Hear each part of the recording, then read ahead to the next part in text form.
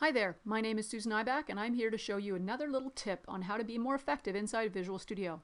Today I want to give you a complete and utter tour of the enhanced scroll bar. You've probably poked around in a little bit, but I find some of the documentation's a bit lacking to explain all the different symbols and so on you get.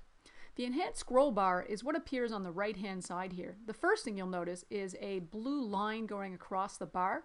That indicates your current cursor position on the screen. So that's one of the little things you can do.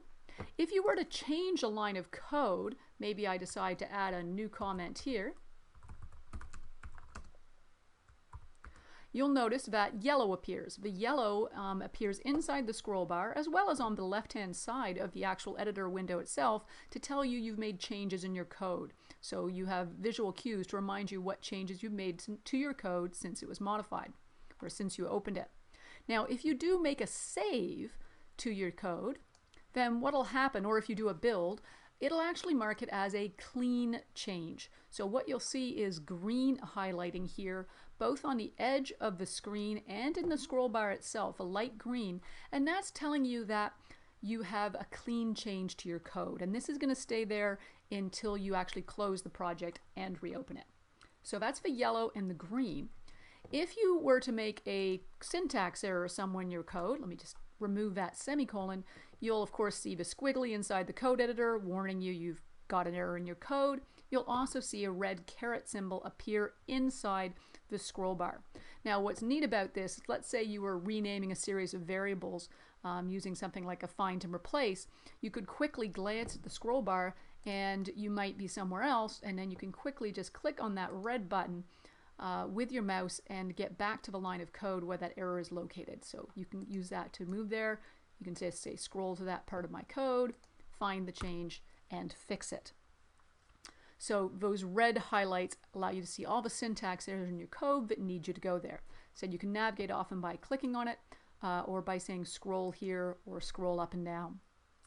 A couple of other colors you might occasionally see if you are declaring a variable. I'm just going to declare a variable called Bob here for a second. What'll happen is this variable, I've just added it to my code and it's not used anywhere. Now in the editor you get that green squiggly line indicating you have a variable that you haven't used. Well, there's an indicator in the enhanced scroll bar as well. You'll actually see a dark green caret symbol, that little square. So the dark green indicates you have an unused variable inside your code. You can also add breakpoints to your code, and those will show up inside the scroll bar editor. So if I put in a breakpoint, you will see a nice little burgundy square appearing there wherever I have that breakpoint added. If you prefer to use bookmarks, bookmarks will show up as well. I'm just using Control K to add a bookmark, and you'll see that I get a sort of blackish square when I add a bookmark. So bookmarks show up as a black square, breakpoints show up as a burgundy square. Subtle positions, color changes, but still somewhat useful. So we can see breakpoints and bookmarks. Another thing that's kind of neat is if you highlight a particular variable name. So in this case, I've got a variable called unit of measure. You can actually see a number of dots appearing all along the scroll bar. This is showing me all of the occurrences of that variable inside my code, so I can quickly sort of navigate and go, where am I using this variable unit of measure? And maybe I want to see where I'm using it, and I can click on this and I can see all the highlighted instances. So showing me where that variable is being used inside my code. So once again, I have that ability both in the scroll bar and in the editor. It was highlighted in gray, but I can also hop between instances quickly by just clicking on the little purple, light purple buttons inside the scroll bar. So we can see breakpoints and bookmarks. We can see all the references of a particular symbol inside a file, like our unit of measure. We can see the changed code, that highlights in yellow. We can see saved clean changes to code, that's the light green. Errors in code, highlighted in red. Cursor position, which is that line that goes across the bar. Now, some of you may be wondering, how can I customize the colors? Well, there is some customizing you can do to the scroll bar. You can't control the colors of the individual squares, but there are a few things you can change. First of all, if you want to change it, you can just right-click on that scroll bar and choose Scroll Bar Options. When you go here, you'll notice you have things like whether I want to show bookmarks or errors. I can control that. I also have the ability to choose something called Map Mode. And I'm going to start without a preview tooltip first, and I'm going to make this as wide as possible. What the map mode does is it actually shows a small preview of the code as I scroll around on the screen. So it's more of a, and the white box indicates the part of the code that's currently visible to me. So it's more like a mini preview of your code. You can sort of see it a little bit more cleanly, but it takes up more room on your screen. You can set that to be as narrow or as wide as you want.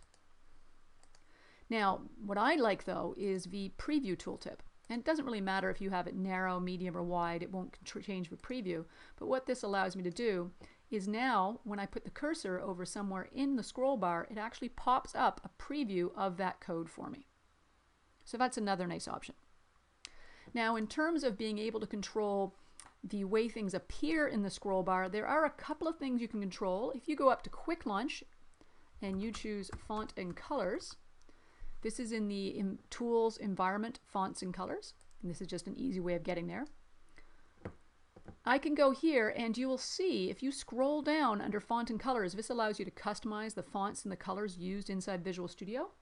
And you'll see that some of them down here, if we scroll down, there's some which start with the word Overview. These ones here we go, Overview Background, Caret, Collapsed Region, and Visible. These control how text appears inside the scroll bar itself. So the Overview Background, so that's really the scroll bar background. Let's say I made that by default a nice cyan color. And let's say I made the visible part of it showing up with a yellow color. And I'll just show you how that appears. So you can see now that I have this purple, blue background, cyan background. The visible portion is showing with the yellow background. The other two options, what do they control? Well, if we go back to our font and colors and we scroll back down to our overview fonts, because that controls the way our scroll bar appears. The caret is literally the color of the line that is showing me the current cursor position, so I can change that to a red color if I want to. And collapsed region, I'll just show you how that works. Let's make that a lime green so you'll be able to see it nice and clearly. So now you can see I've got a red line appearing to show me where my cursor is located in the scroll bar. And if I was to collapse a section of code by collapsing and expanding, you'll notice that the collapsed code shows up as a highlighted green, because that's how I said to show the collapsed code in the scroll bar. So now you know all those magic colors and exactly what you can change in the enhanced scroll bar. It's a great feature that was added in Visual Studio 2013 and continues moving forward. Have some fun with it, and now you know what all those little colors are for.